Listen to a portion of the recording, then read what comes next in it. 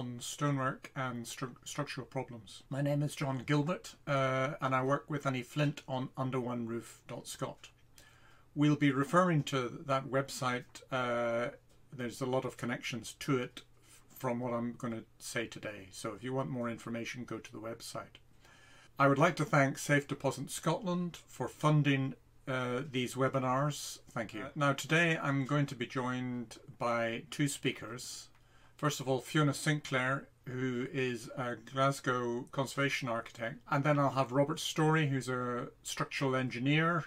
The things I'm going to talk about, first of all, is basically stonework, the types of stone, how they're built, and pointing. And then I'm going to give a brief talk about structural history, really, the construction of tenements, how they were built, because I think it's important we understand that if we're going to understand the structural problems we're faced with.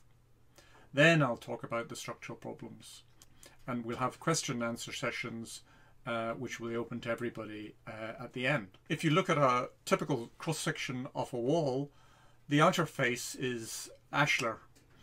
That's all you see basically, but it's not very deep. Maybe it's about 100 millimeters, and every maybe third course would be bonded into the main wall, which is behind it, and that's built of rubble stone.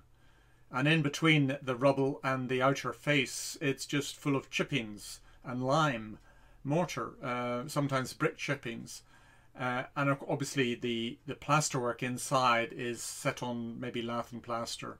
That's kept a wee bit away from the wall. What you have to make sure you allow the wall to dry out. Stonework has to breathe, and the water has to evaporate. If it doesn't, if it's sealed in by cement pointing, then it can go inside, and it will then soak any embedded timbers like safe lintels. So always remember that the stonework has to dry out and shouldn't get soaking wet if possible. That's why the gutters are very important, and cornices, to throw water off the face of the stone. This is just a rear elevation which is well pointed with stone coins, and it's a coursed rubble stonework. If you look closely at a wall like this, you'll see the lime mortar, and it's got small aggregate, small chips inside it. That varies from lime mortar to lime mortar, but it's basically a very breathable material. If you've got whinstone or granite, then that's a very dense stone, but it still should be lime pointed, even though it's hard. Ashlar usually is finished with a very white lime putty pointing, which is maybe 2 or 3 millimeters wide, but sometimes it's very tightly jointed, and so tight you wouldn't really want to point it in this case, but it is well bedded in lime behind. This is stonework where you can actually see the pointing, and that's because this sandstone was painted, and someone's taken a sandblasting machine to it at some stage in the 70s probably, and blasted the stonework, so it's damaged the stonework, and hard line pointing at the face of it is still visible.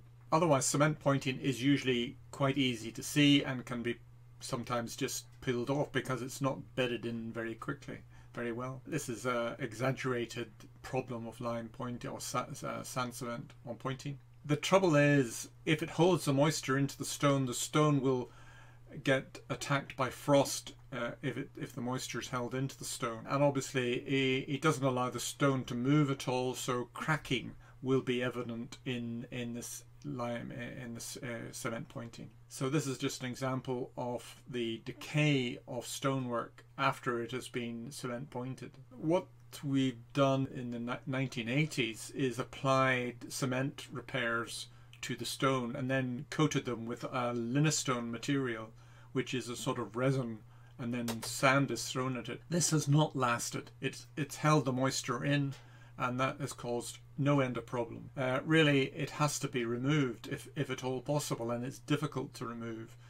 Sometimes it just takes the front face of the stone with it. So you'll see this throughout Glasgow, where the linestone is peeling away. Sometimes you can get your finger behind it, but usually these are just cement patches which have been treated with linestone. You can still do plastic stone repairs using a lime-based repair medium like Lithomex. It's not done on listed buildings or conservation areas, or as little as possible, but you can get a good, decent finish with it, and it does still allow the stonework to breathe.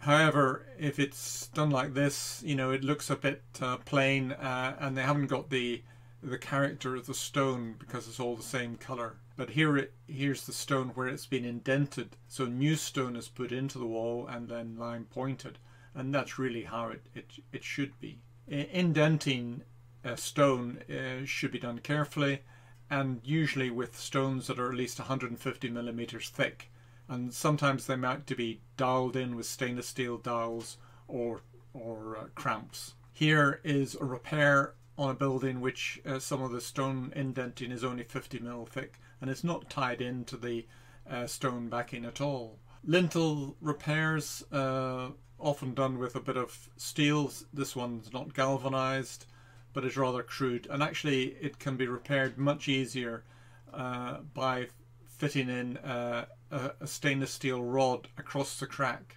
and jointing it in with resin. This is a fairly straightforward operation. You can put rods in at the side of windows as well. It just depends what angle you can get. When you've got render, the render is often cement render, and if it's removed, you'll find that the stone underneath is just rough rubble. I mean, that's why it's been rendered. And this one is what's behind that render.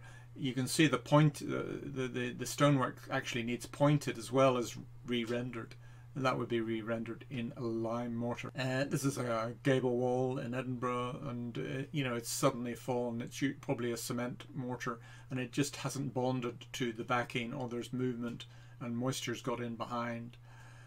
Really, this sort of thing, it needs to allow the wall to breathe, and that's why we try to use lime mortar.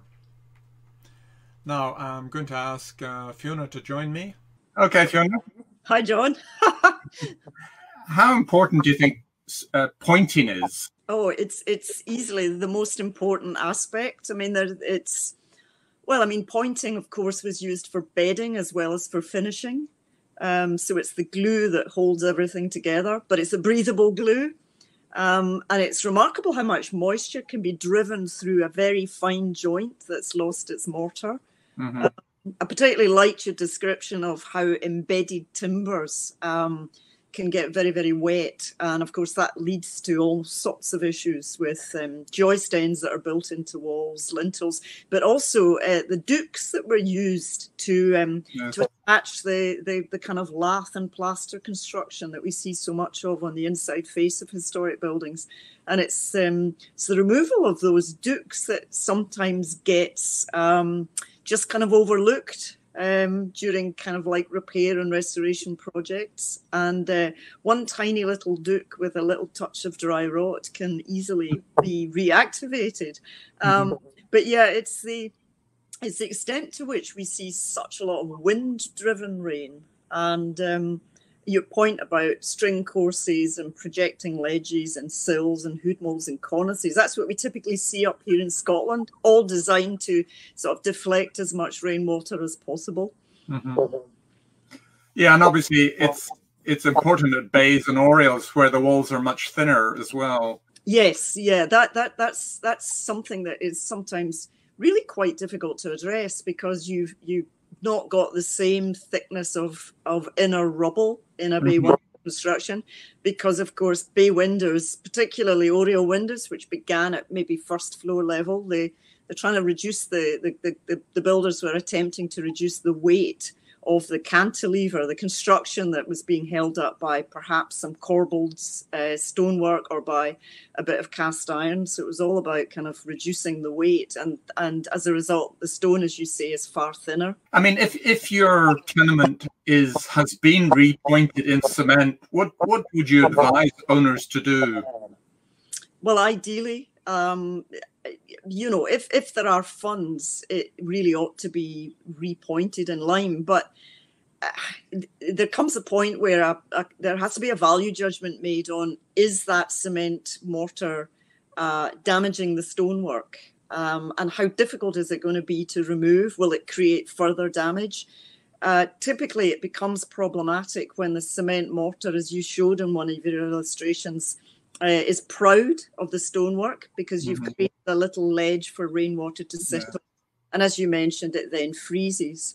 If the cement mortar has been recessed or is flush, it's less likely to be problematic, and it may be more difficult to remove. A great deal depends on, well, how well it has been done and how badly it's affecting the stonework. And typically, yes, on a rear elevation where rubble is used or uncoursed stone is used instead of polished ashlar, that's where you typically see the decay setting up quite dramatically, because much broader cement pointing, you know, will have been used. Yes.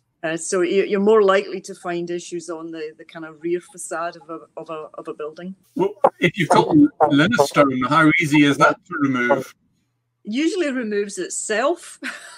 The thing about linostone is it's been such a long time since we've used it that any building that has linostone on it's likely to be maybe 20, 30 years since it was applied, and it's relatively apparent. A good way of a problem that we identified relatively early during the 1980s, early 90s when we were using it, is sandstone changes colour when it wets, so it darkens, whereas linostone doesn't. And, you know, if you look at a building after, you know, some wind-driven rain has actually, you know, kind of soaked the facade, you can relatively quickly identify those parts that have been repaired using what you called plastic repairs. And that's when you can actually see the extent of something like linostone or similar products. I think now we see those sorts of products began to fail some time ago, and they are not difficult to remove. But then once they're removed, there are issues of how do you repair the stone. Much more difficult is paint on a building. It's harder to remove. Well, we're getting wetter weather. What areas of the wall are at most risk? Those at low level. There's a lot of damage caused to stonework by water splashing up off hard surfaces, off pavements, if the building's hard onto the pavement. You typically find there's rising damp as well, which causes decay. We don't use the same sort of de-icing salts that we used to, but they caused quite a bit of damage when they were being splashed up off the road or they'd been applied to pavements. And of course, at high level, you typically find anywhere where water can sit and takes a long time to dry off. Facades that face the north that might not dry out quite as quickly as those facing south, they're the ones that are likely to be at risk. And of course, anywhere a joint has opened up and plant growth has begun, you know, that just exacerbates the whole problem with stone decay. I mean, we haven't talked about damp-proof coursing, but I mean, do you find that most tenements have a damp-proof course, or can you find the damp-proof course? Yeah, usually slate was a wonderful material to use and very, very effective. And it can still be found, you know, if for whatever reason a wall has to be dismantled for a slapping, a doorway, for instance, you typically find the slate damp-proof course. But over a period of time, buildings are hard onto the pavement. The pavements are kind of, they're increased in height. One application of tarmac paving slabs or whatever, and inevitably the ground level rises up above the damp-proof course. But and what the building sinks. and well, hopefully the building doesn't sink. But what you also find is that things like rewiring and central heating, if that's installed and accidentally the damp-proof course on an internal wall, I'm talking, the damp-proof course is interrupted, then that breaks the kind of line of defence, and then it's far more difficult to kind of reinstate that defence against rising water. Why is it so important to get a matching stone when you're doing an indent? Well, interestingly, it's nature's all about sort of something sacrificing itself. I was just thinking this morning about galvanizing of steel and how the zinc sacrifices itself to protect, the steel, the iron. Mm-hmm. It's the same with stone. You find that some stones are far softer and more porous than others.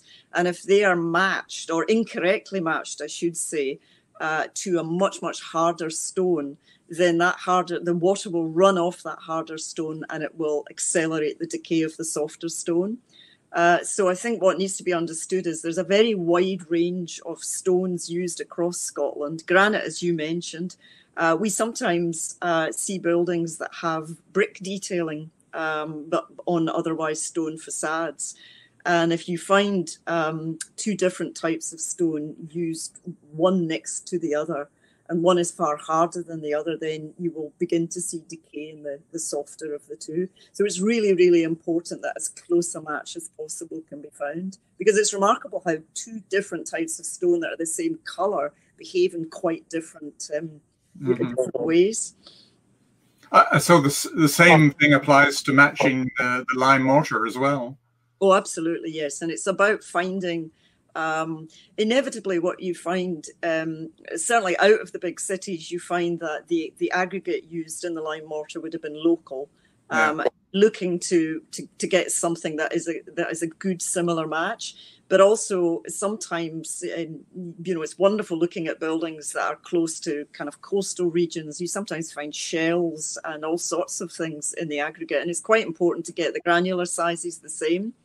That doesn't apply to the same extent on polished ashlar facades, which are typically just pointed in lime with a bit of sort of linseed oil. But on rear elevations, the joints were relatively large and had to be filled.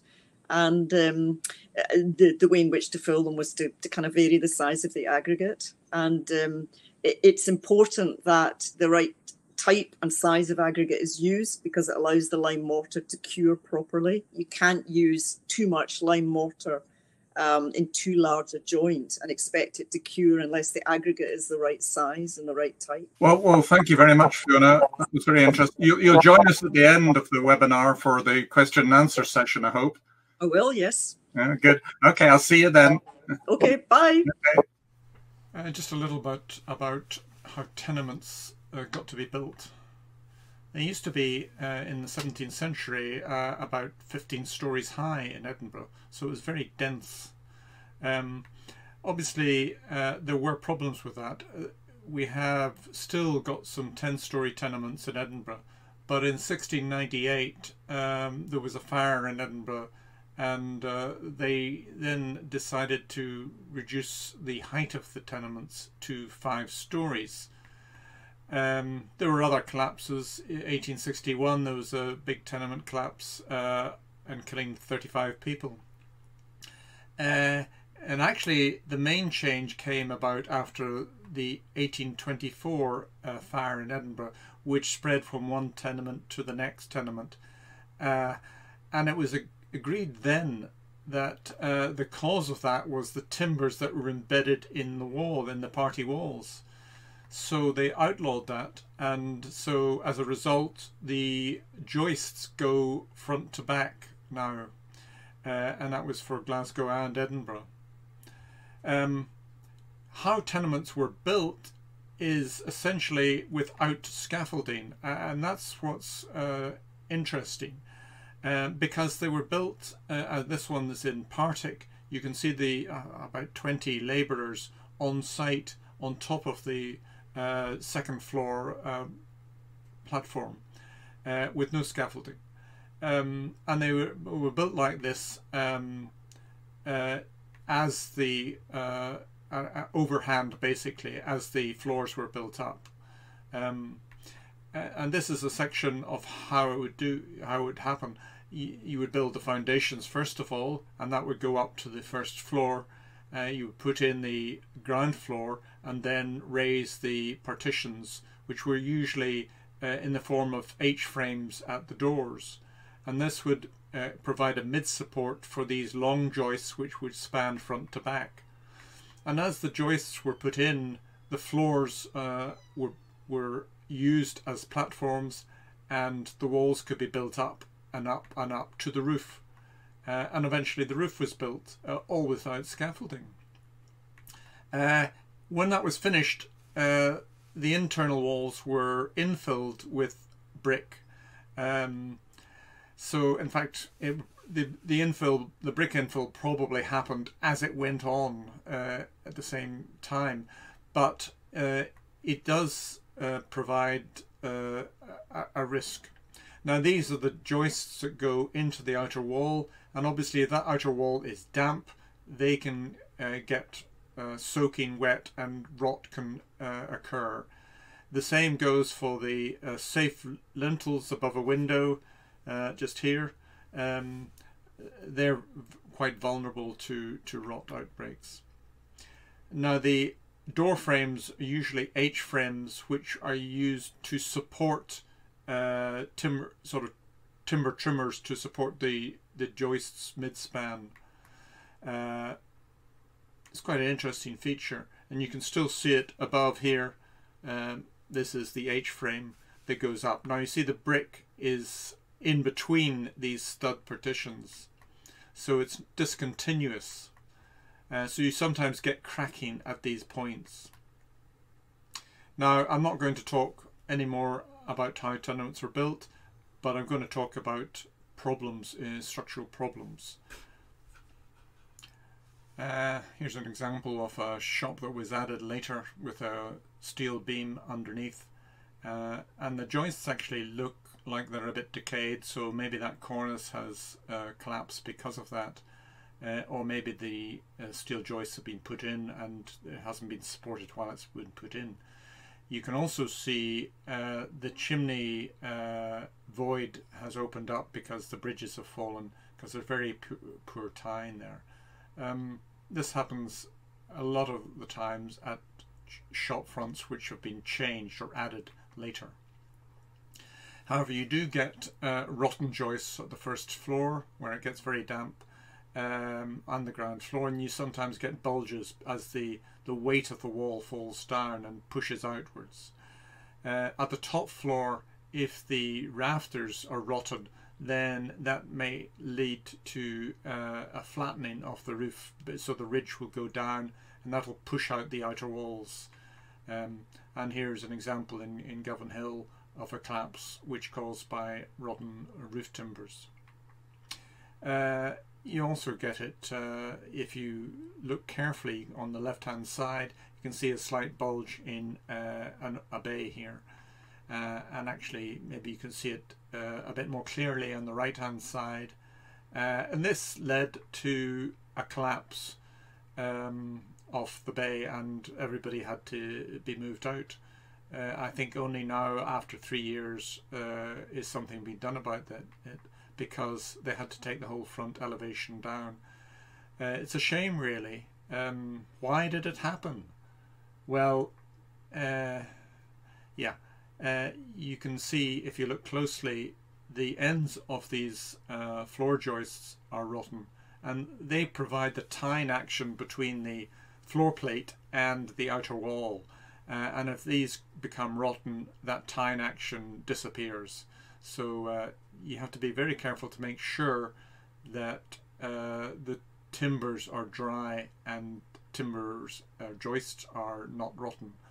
So here you can see inside, you can check safe lintels by boring, but sometimes it's very difficult to see hidden rot area in outer walls. Chimneys are more easier to see, but usually something like this with no ladder stay is quite risky. so it could collapse and injure people. This is in a way what happened in Balliol Street in Glasgow, where poor or previous work had not been done very satisfactorily, and the gutter was widened, and probably there wasn't a decent overflow as well, and it led to the collapse of the parapet, which then brought down the cornice. And this is just a bad sketch that I did to show what had happened, because the front parapet had been pushed out by heavy rain, and that had brought down the cornice. Basically, nobody was killed, but it was a problem. This is another common problem where you don't have enough bonding stones in the outer wall tied into the inner wall. Usually, you should have it maybe every third course. There would be bonding stones which go a lot deeper. Here they're only maybe 100 mil, if that. So that's a problem.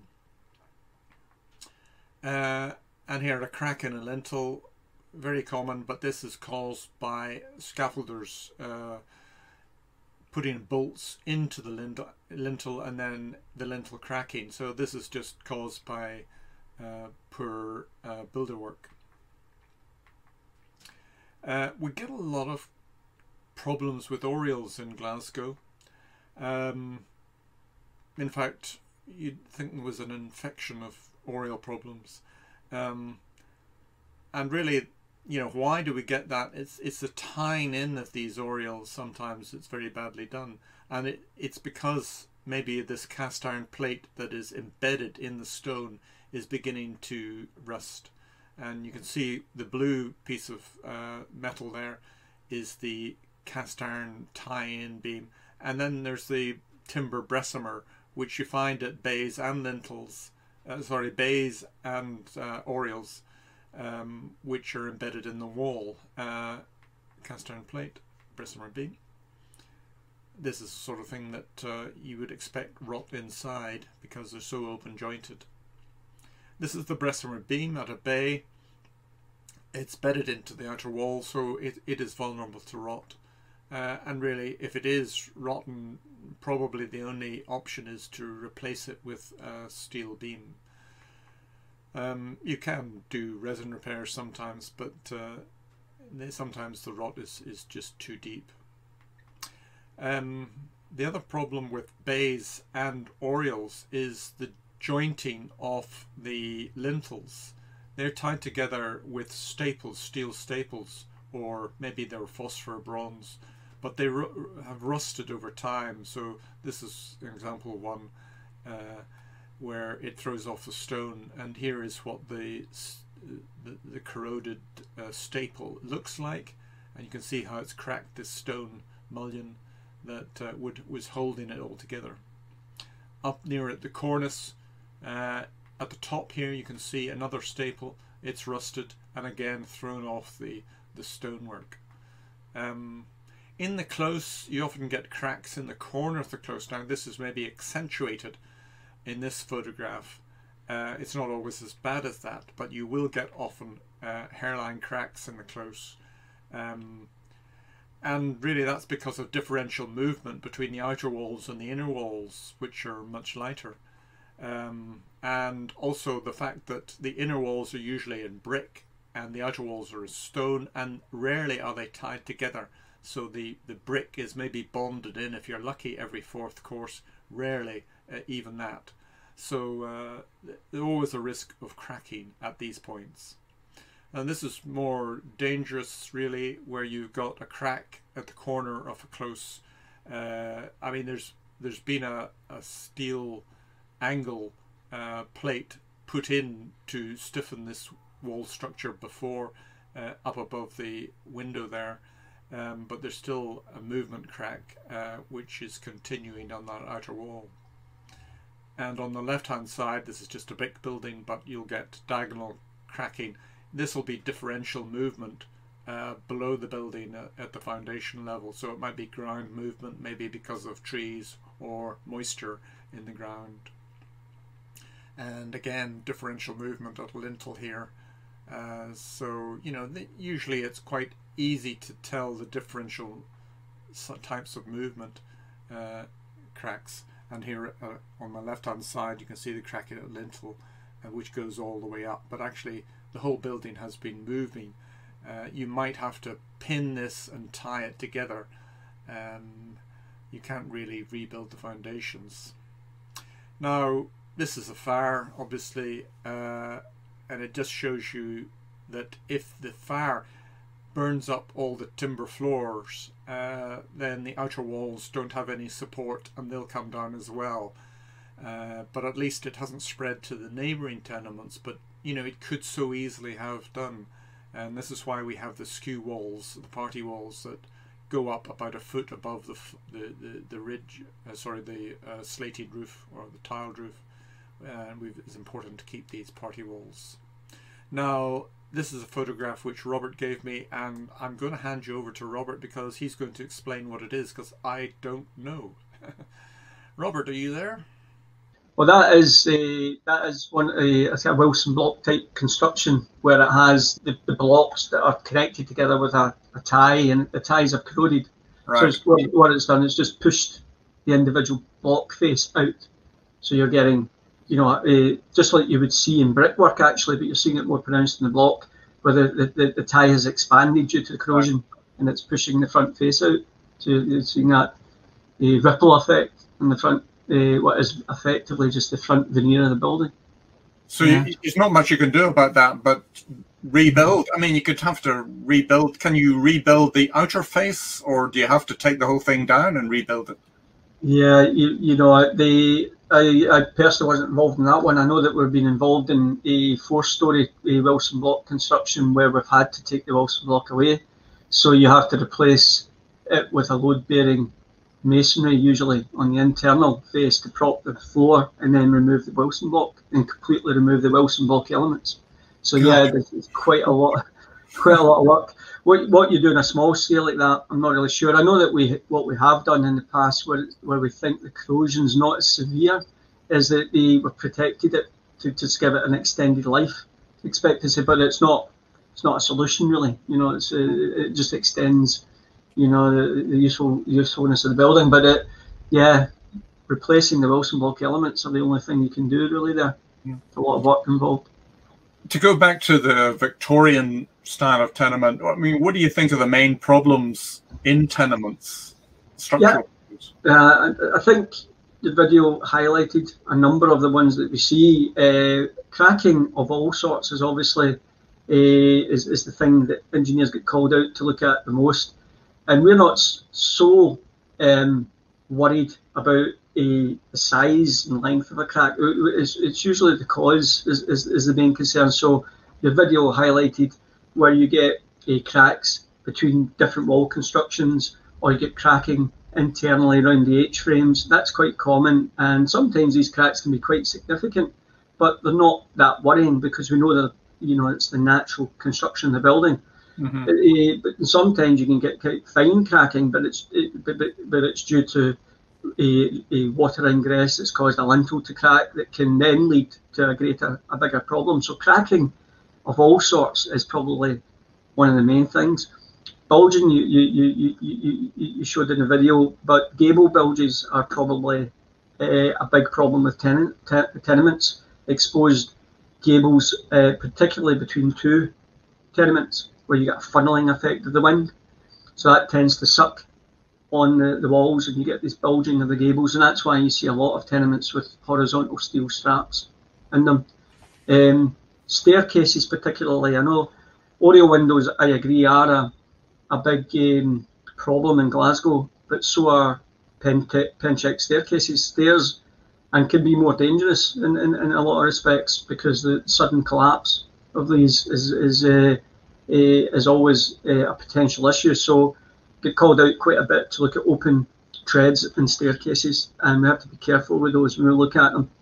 And there's been a lot of work done to tenements. You see a lot of repair works to yes, staircases, because there was a time, and I think late 60s, early 70s maybe, when there was noticeable, there was huge collapses, and I think you know, the council took on responsibility to do these repairs.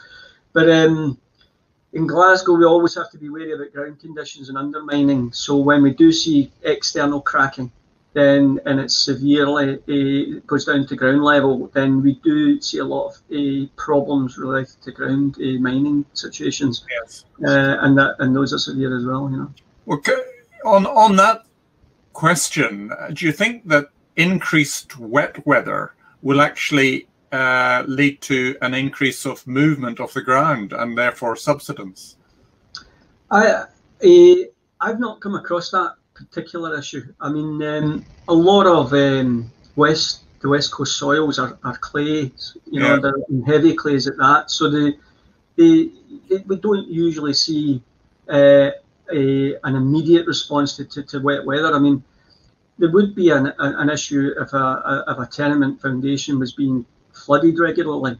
I suspect you would see an issue. You would see a problem of potential settlement, but it's not, you know, unless that was the case. In other words, the flooding was noticeably deep externally. I can't see the wet weather having a direct effect on foundations as such. I suppose there would be more risk of dry weather and drying out the clay. And then... Well, that can happen. That can happen. But generally speaking, the soils, if we're talking about Glasgow, but we don't necessarily have to talk about Glasgow, but generally the soils are stiff clays that perform quite well, and that's why probably tenements have, you know, performed reasonably well. Clays will consolidate and settle over time.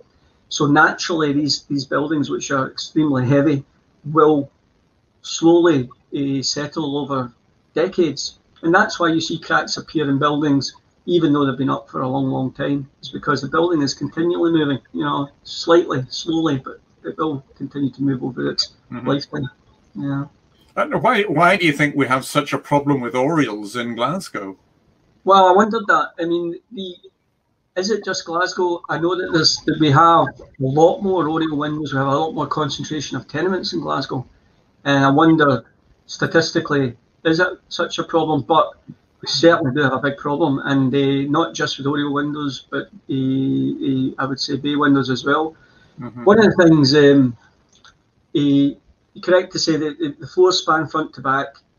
Therefore, all the weight, if you like, from the floors goes onto the front and rear external elevation, so the walls are very heavily loaded up. Round about an Oriel window or even a bay window, you have the load, if you like, is taken off the external stonework round the window because you have the Bessemer beam, where the floors go onto the Bessemer beam. So actually, you know, the front part of the Oriel is very lightly loaded, and also it's quite a light construction in comparison to the rest of the wall, where so the mass, the normal tenement wall won't easily be sucked out by wind forces, but an Oriel window will, you know, because it's relatively light, so it's more susceptible to be sucked out, and it doesn't have so much timber weight onto it. So any kind of moisture that allows the timber to rot or get in the construction of the wall will allow the Oriel to move. Yeah, that's a point, because the bays and Oriel walls are much thinner. You know, they're not 2 feet thick. They're only at the most a foot thick. And so moisture can get through if it's not pointed up properly. Moisture can get through at that point and possibly cause rot as well. Absolutely, yeah. I mean, water ingress, I say lack of maintenance is one of the biggest issues you'll have with tenement defects, causing tenement defects. Water ingressing either from the roof due to poor guttering repairs, through joint work and the stonework, through bad pointing, even through windows that are not maintained properly. So even around a bay window, an Oriel window, you'll get water ingress around the edge of the window.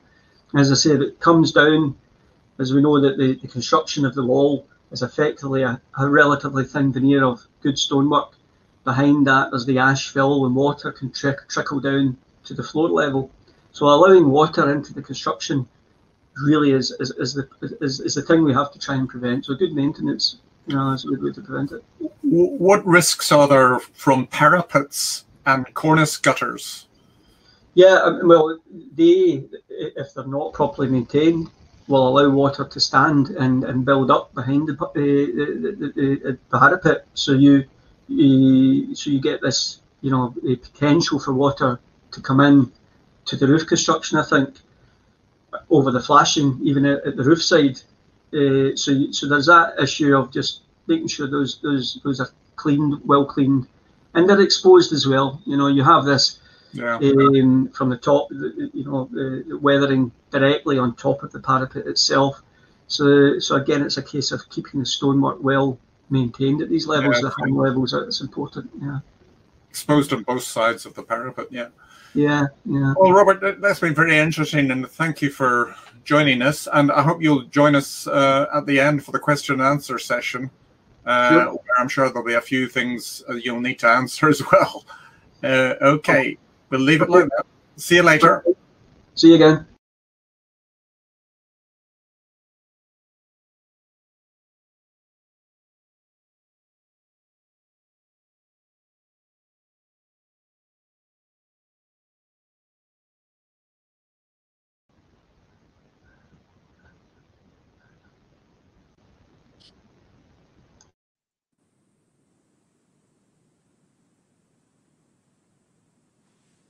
Oh, I just need Robert here.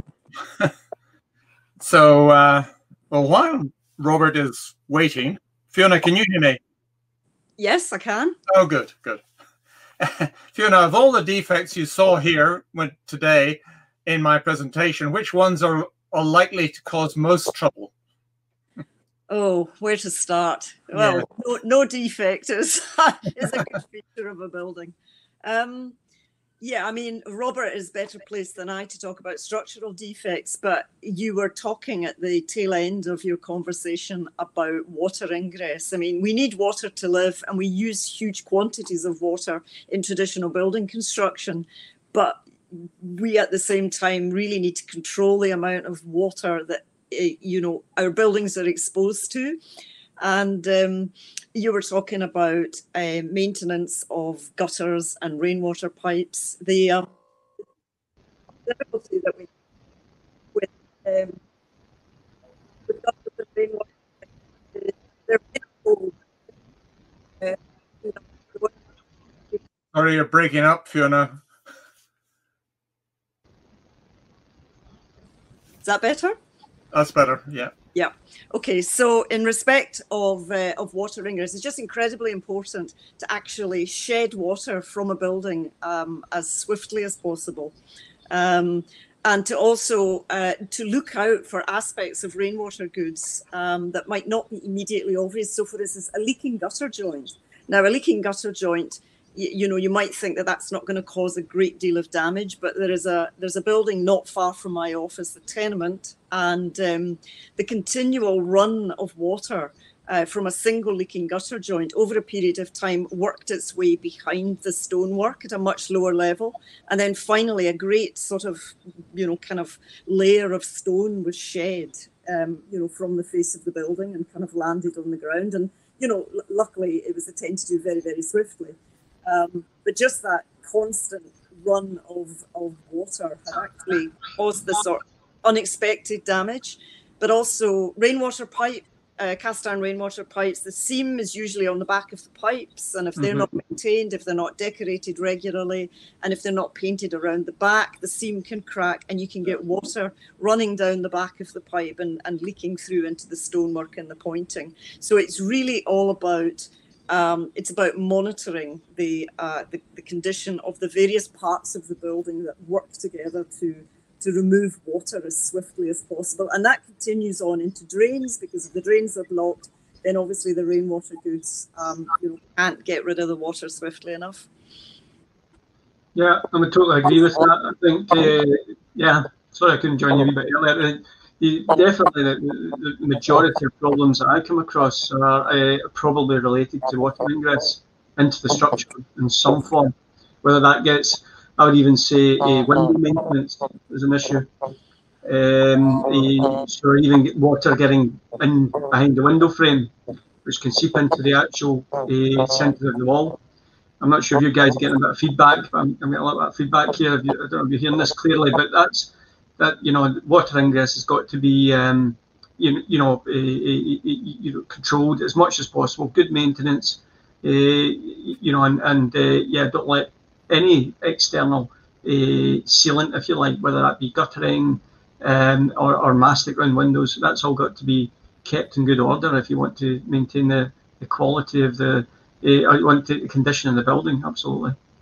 Okay, so what's the best piece of preventative maintenance that a stair association can do? Regular inspections. Regular inspections, and have a good maintenance program, and that will start with just cleaning of gutters. Never mind repairing of them, but just cleaning of them. So, you really need to get up to the high level often. Inspection, so you pick up problems early, whether it's a burst pipe, whether it's rotting windows, whether it's a damaged gutter, loose slates, things like that may not seem huge, big implications when you spot them, but can lead to bigger problems. So these have got to be picked up as early as possible. After a storm, the building, keep an eye out for things that may have been damaged during the storm, like the slates coming off the building. Get these replaced immediately. So things like that, So you would inspect a stonework how frequently? Well, I would say every 5 years for a good inspection. To have a competent person inspect. So that doesn't have to be a structural engineer. Generally, structural inspections tend to be targeted inspections when there's a problem that's come up. That's usually when I get involved. But you can do a structural survey, but a more general survey, because you want a survey of more than just the stonework. You want a building surveyor or any other competent person. It doesn't have to be someone particularly with a particular niche expertise, if you like, someone that's used to doing that, to look out for the issues. If you see any issues, then you can report that. You can get maybe the experts involved, if you like. Every 5 years would be my recommendation. Okay. Well, actually, we should go on to the question and answers before. Well, I can come back to questions if we run out of questions. We've got one from Angela. Hi, Angela. If a property becomes uninhabitable due to collapse, who is responsible for finding emergency accommodation for the tenant? I would have thought that the council, probably, because the person would be homeless. But, otherwise, anybody else like to take me up on this? Well, a great deal depends on whether the building has a block insurance policy or not. What's interesting is that projects that are currently being funded by Glasgow City Council's Building Repairs Grants Scheme, it's a requirement that once the work's been completed, collective owners take out a block insurance policy. And I think if you've got a block insurance policy, then that possibly would be your first port of call in the event of decant accommodation being required. I think it's much, much more difficult if everybody is individually insured. There's lots of good guidance on the Under One Roof website, of course, about this, but I think this is something that is being recognised as the importance of a good block insurance policy that covers all these sorts of things. Right. Yeah, I think that's good advice. So block insurance policy, or failing that, the council, I think. There's one there from Alistair. What is the main cause of spalling on the stonework? Yeah, well, I can have a wee go at that. I mean, the obvious one is frost attacking weak stonework. So just generally over a period of time, stone. Well, what happened in a lot of tenements is that we usually naturally assume they're good quality construction, but they're not. Actually, sometimes can be quite poorly constructed. Stonework wasn't always orientated the correct way. So sandstone, for instance, should always be laid, the bed should be horizontal. Sometimes it's laid vertical. And what you get in that situation is the water get behind the beds of the sandstone, and that can spall out. And it might take, say, decades before that can happen. So that kind of a long-term erosion of the stone, if you like, can be one of the main causes. poor repairs. You mentioned in your video, John, about the limestone repairs. So yeah, that could be maybe perceived as being the stonework that's spalling, and then erosion of the joints. So you get the face of the stone being eroded. So they're probably the main causes, not the only causes, because movement can cause stone to spall as well as it gets dislodged due to the movement. But I would probably say, again, water ingress seems to be a common theme in our pitch here. But that's probably the main reason that I've come across. Fiona, anything? Some sandstones are far softer than others, so a great deal depends on the quality of the original quarry. When sandstone is wetted, particularly if the water's driven into the kind of body of the stone, it sets up a chemical reaction essentially, and all the kind of constituent parts of the stone, begin to sort of slightly alter. And what you sometimes find is that a sort of protective crust is formed in the face of the stone.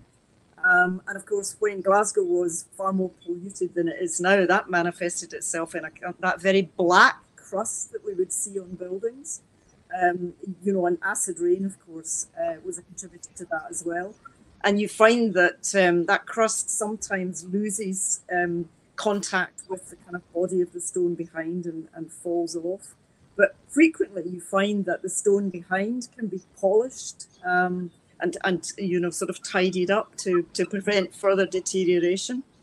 That's in extreme cases, of course. But yeah, we keep talking about water ingress, and that's essentially what it's about. So you typically see worse deterioration in buildings that face southwest, because that's where the wind-driven rain comes from. And I would say that anything facing southwest requires just that tiny bit of, added kind of care when carrying out an inspection. Okay, thanks. Can you get a block insurance policy if a factor is not in place? Well, I would have thought so. You probably need a stair association, a formal body, before you can have a common insurance policy. But I think it's quite possible without a factor. I think you'd probably refer to other pages on our website under management. I really deal with just the technical side of things. Barbara is asked, how do you monitor yourself if a crack? How do you monitor yourself if a crack is widening? Is there a technique? Well, there's different monitoring techniques, and Robert, you can answer this one. Dare I say, I would discourage trying to go too far with the monitoring yourself. If you're concerned about a crack and it's progressing, then really get someone who knows a bit about it to have a look. You can obviously mark, with if you see a hairline crack internally, you can mark it with a pencil or whatever, and see if it moves through a period of time. Sometimes, I get this more often than people maybe think, is that people notice cracks that have been there for years. They suddenly notice cracks, and it can happen because something's happened that's brought their attention to it. Maybe a neighbour's done some alteration work, or there's been neighbouring construction work, or something along those lines, and suddenly you become aware of a crack that you weren't aware of before, and it becomes a concern. So yes, and so sometimes it might be worth just doing a wee mark on the wall and seeing, is it something maybe that's it has been there for a while and it's actually not really an issue. But certainly if you're noticing any movement, engineers are particularly more concerned about movement rather than the size of a crack, and that's the thing, so if there's any continual movement in a property, that's the thing that worries us more than something that's probably been static for a while. So yes, any recent cracking, I would probably say get a look at it. But sometimes, a lot of the times, certainly the majority of cases that I go out to, it leads to nothing. There's usually quite a simple reason why the cracking's occurred. Okay. Well, actually, I'll ask a few questions. There's the bulges in gables that, Robert, you mentioned the suction effect of wind, but obviously gables are prone to this because the flues that go up gables maybe provide poor tying action, and also they don't have floor joists going into them, so there's no tying action from the floors. You know, it's just the wind, the suction of the wind. Well, that's the thing. You know, gables. If you think why, you know, gables, you know, what function they provide in a building. A gable is a mass wall that provides stability to the building. The features, if you like, the holes in the building tend to be front and back. So the gable is the mass wall that kind of holds it together. And so that, you know, so generally because they don't have a lot of openings in them, windows, then they are quite stable, you know, even though they're not tied back. But like you know, if they are, the situations that generally lead to bulges and gable walls are, again, water. You know, that's one of the first things. This funneling effect that I mentioned, but also a lot of gables may have not necessarily been built as gables. Some people just assume that the gable end was always a gable, but actually, in a lot of cases, it's been there was an old terrace there that continued. The buildings were removed, and what you're seeing actually is part of an old party wall, which was never really designed to be a gable. So there's these kind of reasons that the reason why bulges will occur. So, yeah, but you know, again, bulges are not uncommon in buildings of this type. So provided you're getting an assessment for someone who's experienced, who you know will expect to see certain types of movement in buildings of this site. You don't get concerned with every crack and every bit of movement. You have to put it in perspective of the type of building it is. And so there can be a lot of movement in a gable, for instance, without it being dangerous. Yeah, so sometimes you may notice things that you might be concerned about, but probably not a lot to worry about. So thanks for reassuring me. Let me try and put things in perspective, you know. I want to say something. We do have a handout for this, and I think Petra hasn't, or I haven't managed to put it onto the website, but I'm sure Petra will email it to everyone after this, because I think we've all got your emails. So I hope Petra will do that. Finally, just on stone landings in closes, they're often bedded onto timber. Can this be a problem? That's Robert. Yes, I'll go jump in this. Or Fiona. Stone landings are a problem. You know, they do. You know, we've had to replace a number of landings because of rotten timbers or just movement in the stair, and the landings don't actually accommodate that movement very easily. So yeah, they can be a problem. So you can't discount rotting of timbers and stone landings. You know, but I probably see wrought iron used more than timber. I don't know if Fiona has found that, but that's you know. Yeah, I think later tenements used wrought iron, but there were some timber beams in the landings. And close floors and the ground floor, you know, those large stone flags usually span right across between the close walls. And, you know, if they crack, I don't think there's any other intermediate support to them. Is that right? Yeah, you can get stone flags that span the distance. That's right. You also do get ones that have intermediate supports in terms of they'll have, again, wrought iron bars, angle sections. But no, they do quite commonly span across, depending where the crack is. You know, if it's going across the close, you know, across the width of the close, there's not usually much to be concerned about. It's only if the cracking goes longitudinally that you would be more concerned about it. Okay, well, I think we'll finish up there. There's no more questions. Just